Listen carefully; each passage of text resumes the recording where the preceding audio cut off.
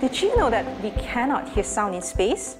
Sound travels in waves by making molecules vibrate. In order for sound to travel, there has to be something with molecules for it to travel through, a medium such as gas, solid, or liquid.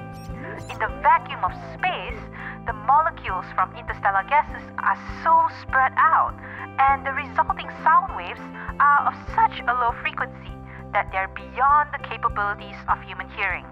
Hence, we cannot hear a supernova explosion from Earth. Space really is silent.